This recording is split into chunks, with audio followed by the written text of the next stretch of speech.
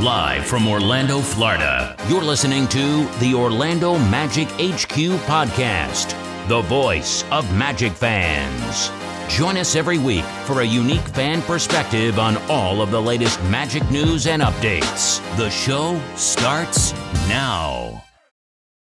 What's up, Magic fans? Welcome back to another episode of the Orlando Magic HQ podcast, brought to you by DraftKings and part of the Basketball Podcast Network. We're your hosts, Al, myself, Anthony. Today is actually Thursday night. You'll be hearing this. This will be released Friday, March 10th, but we're recording this right after the unfortunate loss against the Utah Jazz. Magic ended up falling 131 to 124 in a really, really tight matchup against the Utah Jazz. And in today's episode, we're going to break down the last weekend games and kind of review that. Magic is slammed in the face with injuries all over again after enjoying maybe a week or so of a clean sheet on the injury report. That was short-lived, if that. And then kind of talk about where the Magic go from here, man. There's the teams in front of us have been losing, but so have we. So it's really adjusted the way that, the outlook is of our potential of trying to make it into the play-in. So we're going to break that down. But before we get into that, a lot of news is coming out of the NBA world. And normally we stay around the Orlando Magic topic for the most part. But I figured, man, it'd be a good idea to hit some hot topics. And the biggest thing that we've been hearing is the whole Ja Morant ordeal about, him flashing a gun in a nightclub on IG Live. And then we hear a crazy story about Shawn Kemp, partaking in some drive-by festivities. But just real quick, the outlook of it, man. Ja Morant is a player that was up and coming, man. What I mean by up and coming, I mean he's a young superstar. Just got his signature deal with Nike, brand new release of his shoe.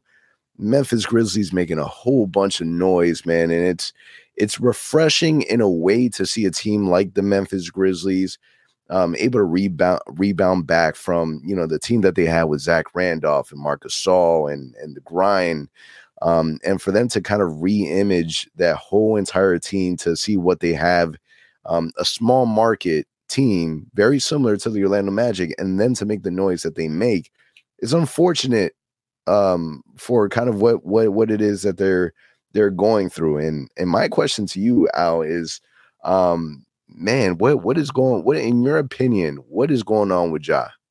Like, I don't want no deep dive analysis and none of that, but just from your initial perspective, what the hell is going on with Ja Morant? I don't know, man, but if you're an NBA fan and you've been watching, the Grizzlies and the way that they've been acting as a team, not even just Ja by himself, but the team as a whole, it's like they won some games last year. They made it to the playoffs, high seed. That got to their head, man. All of a sudden, they started talking about building a dynasty and knocking down the Warriors, which, by the way, they did tonight, believe it or not. So that was good for them. But I don't know, man. It all started from there. And then you started hearing things about Ja with, getting involved with a young kid, 17-year-old kid, punching the kid, flashing a gun to the kid, then getting into something at a mall recently with his mom and also kind of showing a gun there. And then on top of that, something happened between Memphis and Indiana Pacers recently, and some sort of laser was pointed towards the Indiana Pacers bus. And then if that's not enough, this fool knows that he's being investigated. He's being looked at for all these crimes that are going on.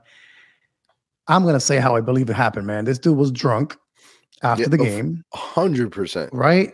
At a strip club. Let's not call it a bar. Let's not call it a club. He's at a strip club at 2 a.m., whatever time it was. And you go live on IG, bro. Like, it's different if a fan recorded you and they posted it online. Oh, man, it leaked. Wow. Oh, man, it's an accident. I'm so sorry.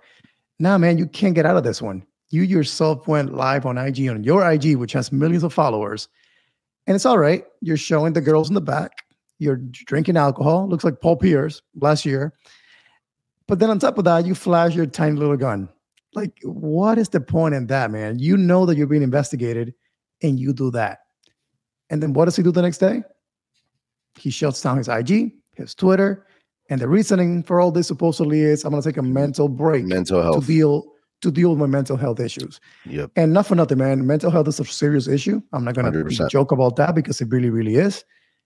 But man, don't come here with that. You were at the strip club getting drunk after your teammates talked to you about the behavior the team was kind of seeing on the road, and you pulled this off. So in my opinion, man, there's no excuses. I feel bad for the kid. I think he needs to get help. But ultimately, he needs to understand who's around him, including his dad, which we've seen how he acts on the court, drinking and kind of promoting his son to act the way that he's been doing on the court. And I don't know if that carries off the court. But did you see the video they posted of him drinking at a plane also with his family? Yeah, I did see that. He was drinking at Casamigos, and he was drinking. Like, Yeah, it wasn't like people taking were trying shots. to say like it's not that big of a deal, but my man was drinking it like it was a Kool-Aid. So that's the thing, man. So I know we don't want to go too far. We're a Magic podcast, but I will say this, man. For me personally, there's no excuse for that behavior. And if you're the NBA, you got to look at it really closely. How did that gun get to him that night? He must have brought it from him on the team plane, onto the team locker room. I don't know how it happened, but you got to investigate this. And my prediction is, man, this got to be at least a 50-game suspension. Like, I don't think we'll see Ja this year, and I don't think we see him early next year. It's too many things going on with this kid, and he tops it off with this. What are your thoughts on it? Yeah, the police already investigated. They said that there wasn't enough evidence. I'm not a lawyer. I'm not a police officer. Like, dude, what more evidence you need? But apparently it wasn't, not enough evidence to be able to file a crime, which, fortunately, he missed a bullet, man. No pun intended, but he missed a bullet on that one because, it could have been a lot worse than what it was. And I think what makes the situation even worse, because obviously he has an issue. He has a problem, whether it's alcohol, whether it's, mental issues, whatever it is, pressure, whatever it is, there's obviously an issue. But the fact that the team has come out and said that we've tried to address it numerous times, and even the night before that incident, Steven Adams, made comments about like trying to be professional when we're, going on the road and playing, because they're not playing well on the road. So it's a veteran guy, especially a dude like Steven Adams, that's trying to bring everyone together. You're supposed to be the leader. You're supposed to be the head honcho. You're the face of the franchise. And you allow for that to kind of, get to the level that it got, man. It's super unfortunate. And, it's a reminder that, it's like when I think about that, I think about the Orlando Magic in the sense where the Magic have always gone after good character. That's like the number one thing that they harp on. They've harped on it for so long. And we've always talked about like, man, I wish that the Magic were a little more grittier. I wish that the Magic, had a little more attitude to them. And there is a flip side to that, unfortunately. And, the Memphis Grizzlies, they're getting the negative impacts to that. I feel bad for the Grizzlies. I feel bad for their fan base. Part of me kind of feel bad for Ja, man. It's a reminder that these dudes they're kids, man. They're little ass kids, and they're trying to figure out the fame, the pressure. Like, it's unfortunate. It's unfortunate all around, but it's stupid. I think Stephen A. Smith, had the best perspective, which is the people around him need to do a better job at putting Ja in check. Like, you have to, in the words that he said, you have to be able to protect the asset, and all the people that he has around them, that nobody telling him or no one stopping him or no one challenging anything, they're harming the bag. And, you have someone like, or a company like Nike that just got rid of a problem in Kyrie Irving and just adopted a brand new problem in Ja Morant. And the unfortunate thing about it is, what is Nike going to do? They're not going to drop him. They literally just signed him. They just produced his signature sneaker. They did all this marketing. Like, it's impossible to do that. And it's not a good look. And the response that they had, because they came out with an official response, it's something a little basic. It was like 3-4 sentences that we're going to support. We stand with Ja Morant, something along those lines. And it's tough, but at the same time, I'm glad that we don't have that issue. When you look at the players on our team, Franz, Markel, Paolo, Paolo has had his issues in college with the whole DUI incident that he had, right? But you can kind of have a sense that at the core of it, man, these kids are good kids, man, and we, I don't have fear. You don't have fear. The fan base doesn't have fear that we would run into any of these issues. Who knows? Anything can change 4 or 5 years from now. Maybe Franz Wagner out of nowhere goes crazy and turns into some wild animal that we don't know, that we, it's still too early on in his career. But man, it's unfortunate for them. Glad it's not us dealing with it. Yeah, man. But out of all people, I don't think it'll be France. I can take it could be anybody else, but France, bro, I don't see it happening. And then the whole Sean Kemp situation, man, like a part of me was kind of like, man, should we post this? Like, a part of me felt bad posting it. Like, consciously, I didn't have a heart to post it, just because, one, Sean Kemp didn't really spend too much time with the Magic, so it's not really like Magic news. But man, it's at first we get the Woj notification, the Woj bomb that says, Sean Kemp was part of an incident of a shooting that was a drive-by shooting, and we're like, what? Sean Kemp, like, my man going crazy out of nowhere. That's like mad random. But then later we find out from a lawyer that it was I guess self-defense. What was it, the report that you read? Yeah, supposedly something was stolen from his car, including his car, maybe. I don't know all the details. I read it quickly at the Magic game. But bottom line is, he followed the guy, supposedly found them, and then when he went to retrieve his things, they started shooting at him.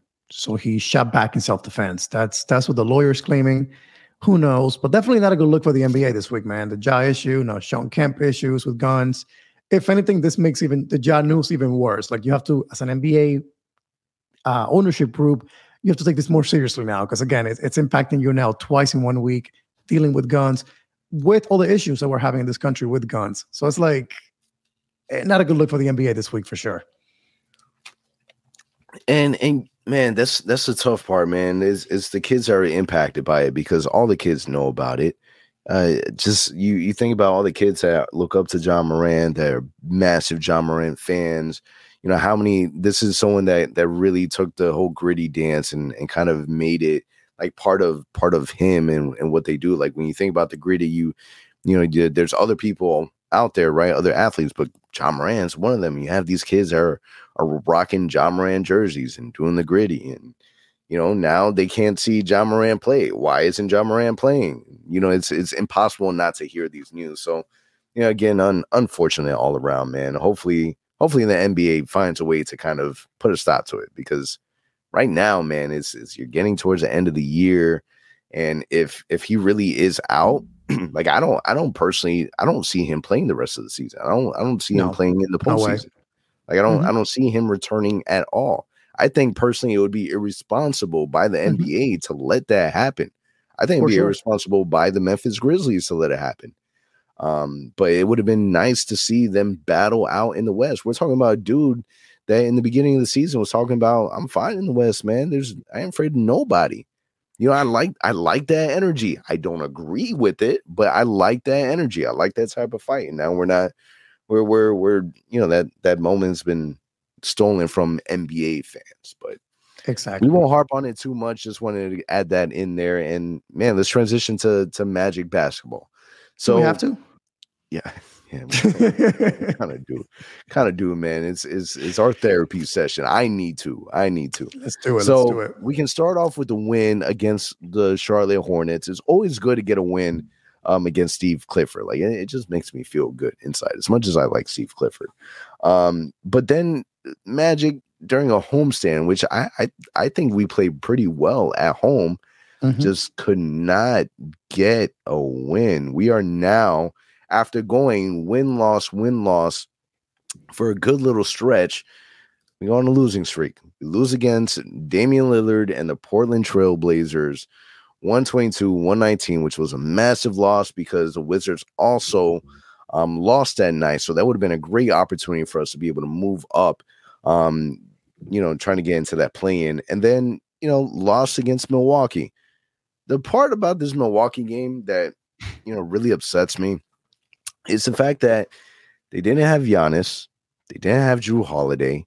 You're really going against Brooke Lopez and Chris Middleton, and they destroyed us. I'm talking about like it was ugly from beginning to end.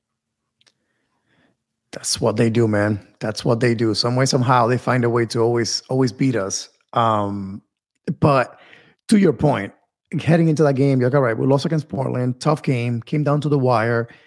Now we're playing Milwaukee in a second game at home. We got to bounce back. Washington lost. We can stay alive if we win against Milwaukee. And to your point, no show. They did not show up to that game. Milwaukee simply kicked our butts from the beginning to the end. And that made it back-to-back losses, which you cannot afford this time of the year when you're trailing in the play-in race. And then to follow it up tonight, unfortunately, the Jazz come to town, a team that's not really trying to win too much, and they drop 131 points on us, and they beat us 131-124. Some questionable things in this game, which I'm sure we'll talk about here in a few minutes, but something strange I will say overall that I'm noticing, and it's this weird trend with Coach Mosley. I like him. I like what he brings to the locker room. I like what he's building culture-wise in Orlando. But I will say, man, some of the substitutions that he's making down the stretch when the game is on the line do not make too much sense. I cannot recall right now at this moment. I forgot. But against the Blazers, he made a weird substitution late in the game that I'm like, why is he doing that? And we ended up losing the game. Yeah, but then tonight, it was Caleb Houston. Yes. Perfect. Thank you. That made no sense. Like Caleb's a dude that has barely played, has barely been in the rotation for that matter, and he's playing to close the game when we were trailing by like 1 point at that point, and we ended up losing the game. And then tonight, one thing the Jazz were doing was they were big. They had Kessler, Markkanen, Olynyk, and for some reason we come all the way back. We're trailing by 1 once again, and he brings in Gary Harris instead of Goga, who was playing well, was rebounding well, and we went small. And his excuse was we wanted to play with more speed and take advantage of Kessler being matched up against Paolo so much and kind of take the speed advantage. Well, that didn't go well. Right after that, they got an offensive rebound and won. And then after that, they took advantage going inside every time and finishing inside. So 3 losses in a row. We're now trailing the Wizards by 4.5 games. They didn't play tonight, but if they win tomorrow, it'll be 5 games, 5.5. In my mind, it's over. The plane kind of chase and that dream of it, unfortunately, in my opinion, it's done with. But what about you? Do you think we have a chance still, or are you kind of turning the page into the lottery and what's to come?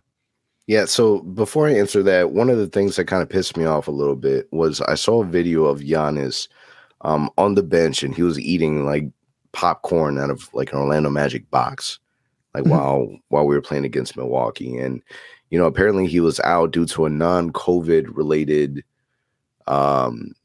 illness. Yeah, which is the reason why he was out. Yeah, he looked perfectly fine throwing popcorn in the air and catching it with his mouth and all that. Man, it's getting to a point where these teams they're not taking us serious again. That's the part that really upsets me, is that people aren't respecting us in that way. The Magic, listen, you can blame it on a lot of factors. You can blame it on the fact that we're struggling with injuries. You can blame it on the fact that we don't have a starting center. You can blame it on the fact that we don't have Jonathan Isaac. You can blame it on a multitude of different things. Youth is definitely going to be one of them. In my opinion, it's at the point where these are way more games than Paolo has ever played. Paolo's still playing really good basketball. But man, this has been a really, really long season for these young guys. And I think that no matter what ends up happening, play-in, no play-in, you can at least applaud the fact that this was a season that was way better than anyone has expected. When we talk about Coach Mose and everyone's issue with Coach Mose has always been the rotations, right? But at the same time, man, he's taken what he has, dealing with all these injuries, and he still found a way to have a more successful season than he did last year. There's growth. There's people that are talking about it's time for a coaching change. I don't think the front office is thinking that. I don't even think it's crossing their minds. I think that, how do you keep a coach accountable with him dealing with all these injuries and he still ends up having a better season? Yeah, you can put, the success at the feet of Markelle Fultz and him finally being injured or him finally being healthy. And you can put the success at Paolo Banchero and Franz Wagner. Like, you can do that. Coach Mose, man, he definitely deserves some of the credit, whether you agree with some of the things that he doesn't. In terms of playing, yeah, I agree with you, man. I think that it's at a point where it's just there's not enough game to really fight back and really make it there. I think that the Magic are still going to look into these games and try to fight it out as much as they can, take every game as serious as they can and try to win these games.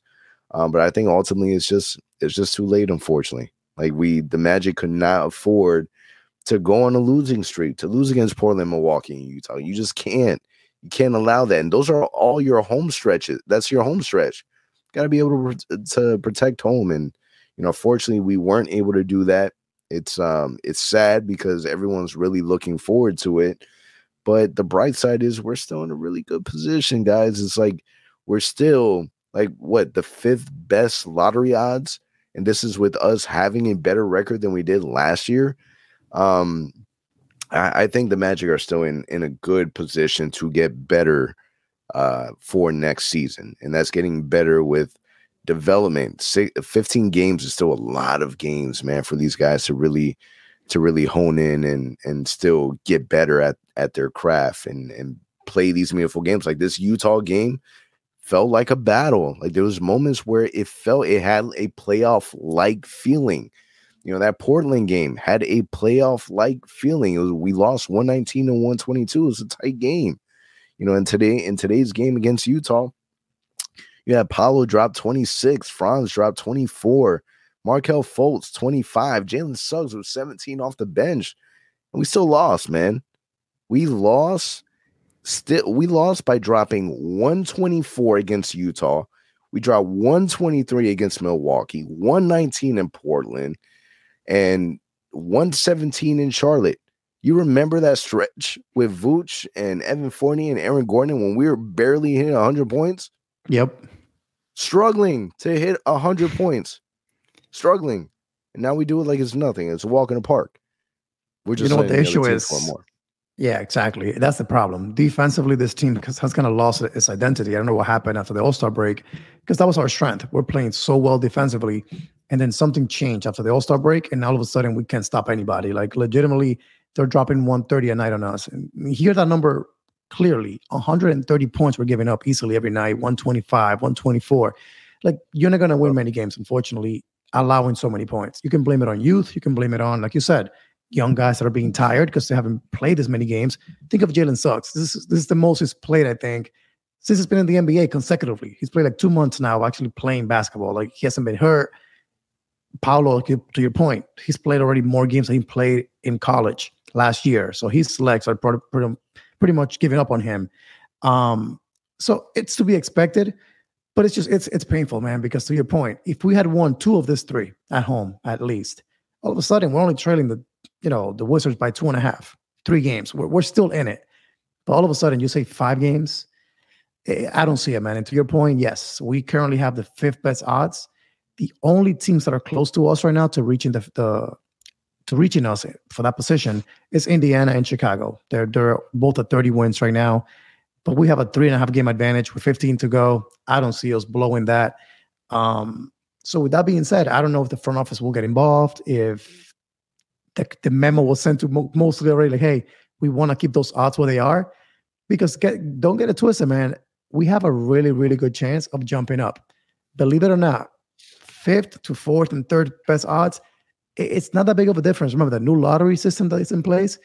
We can easily jump up in this draft. And as we know, there are 3, 4, 5, 6, 10 names of guys that can really help this team, especially the top tier guys. So if the Magic can somehow jump up in the lottery and still get the Bulls pick to be somewhere in the 6 to 8 range, it's going to be another great summer for the Magic. Just thinking about the draft, not even thinking about free agency or trades, just adding 2 prospects or adding these assets that they can trade to potentially get a star or move up in the draft. Who knows? But we're playing with house money right now. That's what I keep saying to myself. We win, right, amazing. But we're still staying alive in this playing thing, even if it's just a wish. But if we lose, hey, we keep up protecting our lead here heading into the lottery in a couple of months. So it just sucks because, like, to your point, we were all excited. We were all kind of feeling, hey, we have a chance of doing this, especially the way that we're playing heading into the All-Star break. Like, it felt like we were going to build momentum and make a good run at this.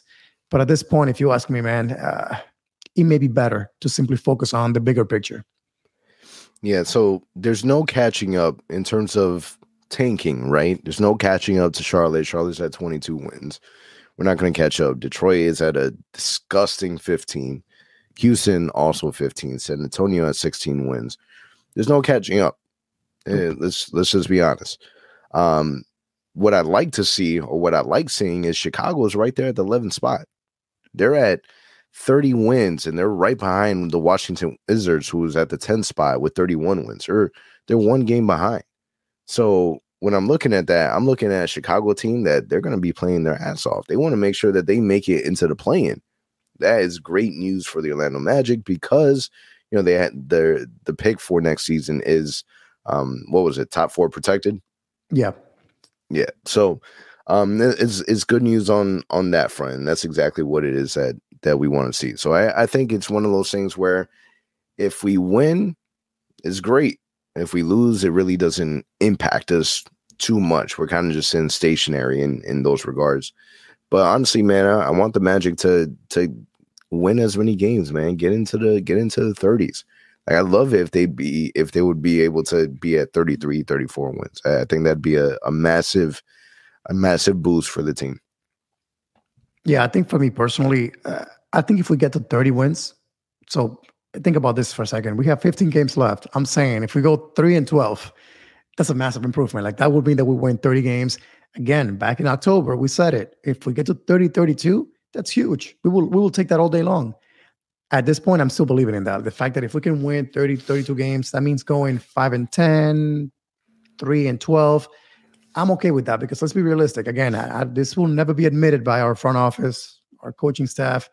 They are watching the standings, man. They are watching who's getting close, who's getting far, and they know that Indiana was getting close to the 5th best odds. OKC for a second was also kind of losing a few games and getting close to us. I don't know. All of a sudden, Gary Harris started missing games. Wendell Carter started missing games. And here we are. Now that lead is kind of built up a little bit again, and we have some breathing room. Again, I understand it though, man. The way I said it to one of my friends studying at the game is, do you rather play for the next 4 weeks, or do you rather play knowing that for the next 5 to 7 years, you have a great team in place? So give me that all day long. Give me building up for the next 5 to 7 years all day long after seeing that what you have in store already in stock in this team is good enough. So keep building on it. The only issue with that type of mindset, bro, is that at some point the Magic are going to have to like stop looking at the draft. Granted, that's not this year, right? But exactly. At some point, because then what's going to end up happening? We're going to start feeling the same way when it comes to the Denver Nuggets, right? So it's because we still have their draft pick, their first round draft pick. So it's like, I'm tired of worrying about the draft. Like I'm at a point where, all right, this is it. Like, no more after this one. This is the last one. I feel like I said that last season. You know what I mean? So, man, it is what it is. This is where we're at. There's only so much that is in their control. And unfortunately, I put the blame on Jonathan Isaac. I'm joking, but I'm kind of serious, right? Jonathan Isaac, I feel like he gave us an extra lift that we didn't know that we needed. Not that we didn't know that we needed, but he was that bonus, man. He was that one wild card that we had in the back pocket that we're waiting to use right at the right time, man, when we're fighting for that play-in.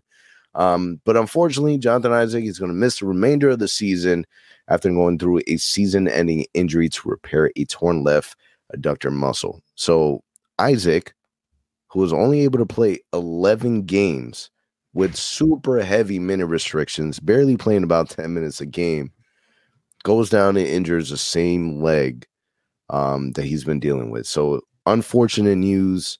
Jonathan Isaac, I feel like the minute that this news came out, it felt like a gut punch. It felt like it was like a very sad moment in the Magic community. We had a Spaces. Shout out to Bryce who kind of ran that Spaces for us, and and kind of getting the reaction from the fan base. It was a lot of people. It honestly, it felt like a funeral. Like it felt like the amount of sadness that I've heard in people's voices and in their tone. It was brutal for them. It was brutal for me. It was brutal for everyone because you feel bad for the guy, right? This is a dude that's been fighting to get back for the last 2.5 years. Everyone has been slandering his name. I'm sure he's heard everyone say that it's him. He doesn't want to play basketball. He's too focused on this, and that. He finally is able to get back on the court after people saying he's not the same Jonathan Isaac. He can't get back to the level that he was at. We get a glimpse of it. The limited minutes that he was playing, it looked like the old Jonathan Isaac. It looked like the old new Jonathan Isaac because this was a veteran version of what we received from before. And the minute that we start to see it a bit, it unfortunately goes down. And one of the things that I hate about it is that we really didn't we had to find out towards the very end, right? He started missing game 1, game 2, game 3, and we're kind of like, all right, something isn't right. Something is going on. Long behold, season-ending injury. So my question to you, Al, is what do the Magic go from here? Like, we've already waited 2.5 years for this dude to return, and he comes back, limited minutes, 11 games, already injured. Where do the Magic go from here? That's a really tough question, man. And I've been fighting with that myself for the last few days since we heard the news. It was last Friday that we got the update on it. It's tough because you mentioned 2.5 years, but by the time August hits, so before next season, it'll be 3 years since he tore his ACL at the bubble. And in 3 years, we've seen J.I. play 11 games. And in those 11 games, like you mentioned it, heavy minutes restriction. The most that he played was like 14 minutes. So all that to say, the Magic have done everything possible to keep this guy healthy, to make sure that he recovers. Remember the whole thing about like make sure that his balancing is there, that the strength on both legs are the same, and all these things that they were doing, and that's why it expanded so much the return to the court. Even then, the setback with the hamstring issue, now another setback with the abductor issue. Man, it's a lot of different things. You think about the ankles when he was young, like his first couple of years with us. That was the issue. Then the knees, and now the abductor. Like, it's major injury after major injury with this guy. But I will say this. If I know the front office, they're not going to give up. They've already invested a lot of money into J.I., into his recovery, into what he can potentially be. And to your point, when he's been on the court, he's shown that he can make a difference. So next season, he's under contract. Only $7.6 million is guaranteed up until January 10th of next year. All that to say, they have the rest of the summer. Hopefully, he should be 100% ready by October because this injury should take about 4 months to recover fully. So that would be, let's call it April, May, June, July, August 1st. He should be back on the court getting ready for the new season. Plenty of time to ramp up for training camp. If he is back and he is healthy and he can manage to play and he's in the rotation and all this thing, good. They'll guarantee his contract. Great. The tricky thing is that the following year, he has $0 guaranteed, meaning the Magic can cut him completely free and let him go. The opposite would be he cannot make it to training camp. He's still lingering with some issues. He gets hurt again before January 10th. You can cut him for $7 million. So the Magic have a free look, I would say, between now and January 10th to see, hey, what do we really have here? Can he make it back or can he not? So I think the Magic will do that. They'll give him one more chance to say, hey, we'll keep trying here, but it's running out of time. My concern is, man, as a fan base, we are tired of saying, hey, G.I.'s coming. He's going to make a difference. He's going to come and be on a minutes restriction. When is he coming off of that? Like, it's this topic that just keeps kind of hanging above our heads that I know a lot of us just want to get rid of. It reminds me of Mo Bamba. When is he going to grow up? When is he going to get his IQ better? When is he going to play harder? Is it going to happen? It never did. We basically let him go. So, in your opinion, are we at that point with J.I. where you just want to get rid of that topic, that discussion, and focus on Paolo, Franz, Markel, the rest of the guys? Or do you want to give this guy one more chance and say, hey, let's see what we got with him. come October? So the reason why we didn't end up trading Terrence Ross, we didn't end up trading RJ Hampton, we didn't end up trading Mo Bamba, it's because we wanted to do right by the players, right?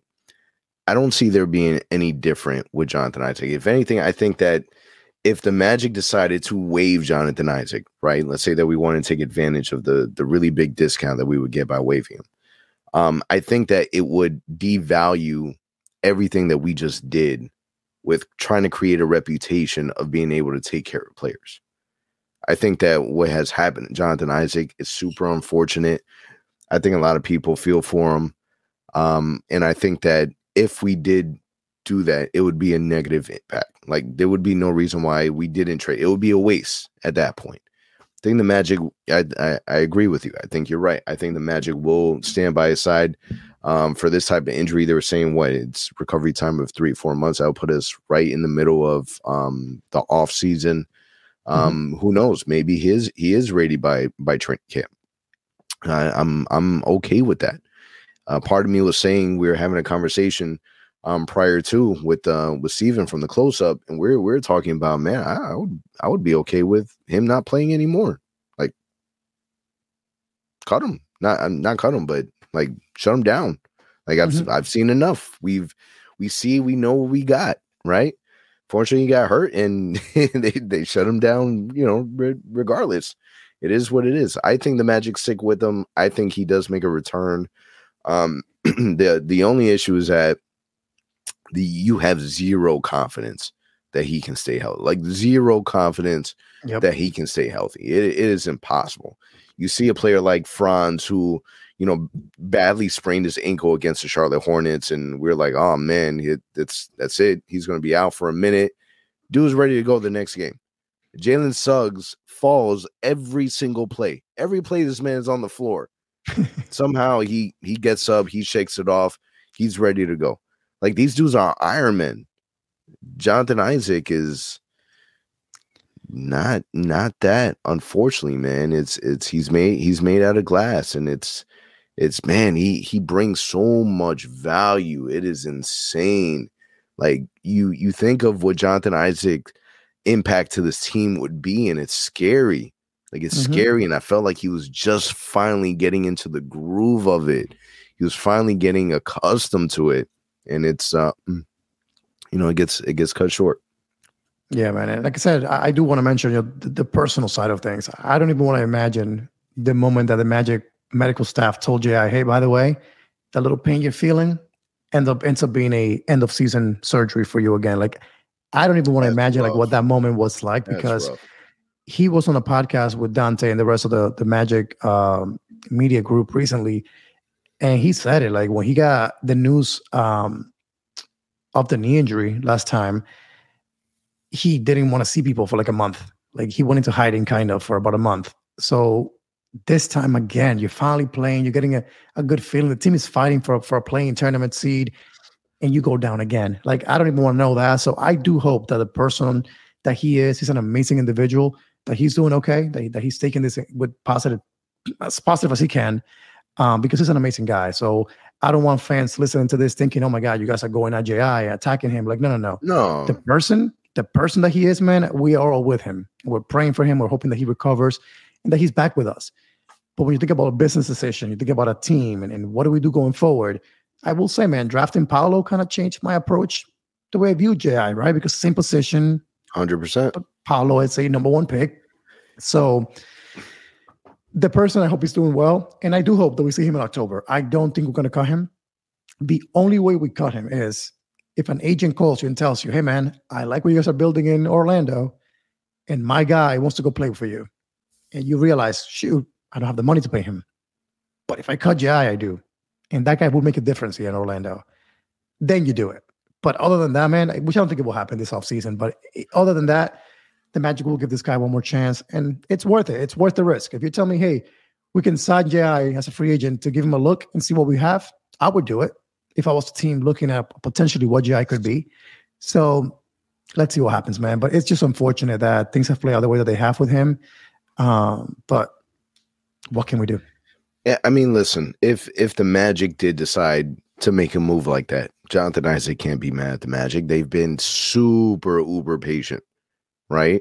They've done everything. They've every step of the way. They made sure that there was no fear of Jonathan Isaac being traded, Jonathan Isaac getting waived, Jonathan Isaac nothing, right? At some point, man, the Magic, and they need to be selfish, man. They need to make the best decision for them. I do feel like the best decision for them will be to kind of hold off and kind of play this out, because it's not as serious as an injury as the other ones that he's dealt with. So there's still time to figure things out. I think what could change also is what we end up doing in the draft.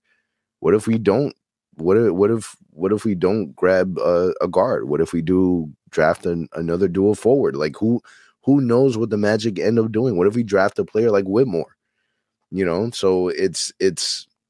I think that this team is going to look so much more. Obviously, the team is going to look different after the draft, but I think we're going to have a better idea of what this team will look like, seeing what the Magic will end up doing this offseason. This offseason, in my opinion, is by far the most important offseason that we've had in the last 5 years, and that's with us drafting the number 1 pick. Just because Paolo, Franz, like these things all worked out in our favor. But man, part of me is saying, like, yeah, we can credit the front office for being geniuses, but we got lucky, man. Let's be 100% honest. We got lucky. Like, what if Jabari Smith was really that dude? What if, Franz Wagner didn't pan out? Like, and we relied on just Jalen Suggs. You know what I mean? Like, we've gotten a lot of things to kind of, go in our favor. And this is a year that you're finalizing it. Like, I feel like your core is now fully set. Like, you're not expecting nothing more from this core after this draft. This is it. This is the end. You're looking at that. You're looking at this draft. You're thinking about 2 people. You're thinking about Franz. You're thinking about Paolo, and you're seeing what players can I add to this team that's going to fit best next to these 2 guys. And that's whether or not the Magic even decide to keep both of those picks. So it's going to be fun. It's going to be interesting, and I'm excited for the ride, man. Part of me can't wait for the season to be over. Yeah, it's unfortunate, but it's true. And I will say, you said it earlier, like you're done with this drafting and building to the draft. You're over it. And I will say this is why it is over. It's because you already found 2 guys to build around. You have core players that fit into what they're doing. Not 100%, but you guys like Jalen Suggs is playing better. Ton of potential there still. Markel playing really well as a point guard. Wendell. So you have a foundation. Now to your point, it's who can we add around this guys? And guess what? It's not just a draft. We have about, $30-40 million that we could potentially have for free agents to add to this team. And you gotta add shooting, man. You have to add shooting because that's our biggest weakness. And also that would help expand the floor more for Paolo and Franz to create and do what they do best, which is attack the hoop. So it's a massive offseason, but to your point, it's gotta be one that's adding final touches to this roster, not let's draft guys to see if we can get a star. Like, I think you have already those guys in the roster. It's who can we add to them at this point? Yeah, so the Magic are facing Miami, San Antonio, and Phoenix next. Just looking down the schedule, these games don't get easier, man. We got the Clippers, Lakers, Wizards, Knicks, Nets, Grizzlies, Wizards, Pistons. Nobody's worried about that, but Cavs, Nets, Miami, and then that's the end of the season. So I'm hoping that the Magic are able to sketch out a few more wins. Saturday's game against Miami should be a fun one just because it was so close the last time that we played. So we'll see how that ends up going, man. Unfortunate loss against the Utah Jazz, 3-game losing streak. Got to get a win against Miami. Have to do it. And Saturday, man. Everyone is Saturday night. Saturday, man. No, nobody in Miami. The Miami guys they're not going to take us serious. We got to be able to take advantage of it. Yeah, I got to ask you too. So before we wrap up, what are we looking forward to this last 15 games? So you personally, like, we know playing's kind of fading away, but what are you watching games for this final 15 games? I'm really looking for two things and two things only. Paolo and Franz. I want them to shake off the rust. I'm really keeping an eye on Paolo's 3-point shot. That's really been my focus. He struggled today on the free throw line, but I'm hoping that he can get some rhythm there.